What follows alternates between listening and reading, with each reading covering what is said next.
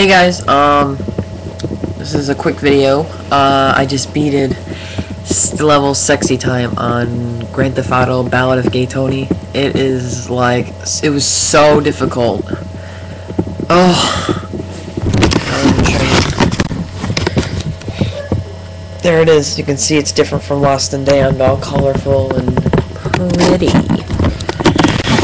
It actually is kind of cool because you get to go to clubs. So it's kind of interesting. But anyway, I just want to let you guys know that I beated level sexy time. This is just a good memory to remember when I watch my videos probably 10 years from now and I go back to this. I'm like, oh yeah, that was such a difficult level.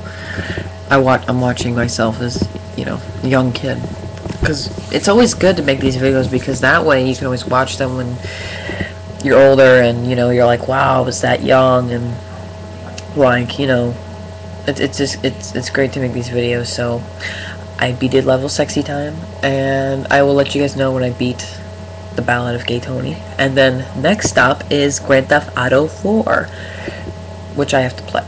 I have Microsoft points, I'm going to buy it with that. So I used my other points to get Arkham Asylum, and boy, I did not regret that. It was an incredible game.